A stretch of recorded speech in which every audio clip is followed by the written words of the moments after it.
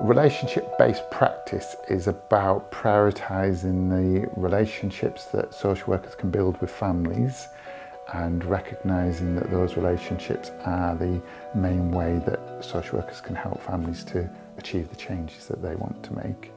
I personally think it's the only way to practice a relationship-based model of practice. You can't do a job where you are supporting people if you don't have that connection with them.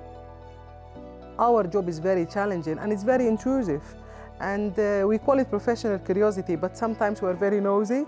But for people to accept that, we have to start by building a relationship, because it's not easy to come to someone's life and just ask them very, very personal questions.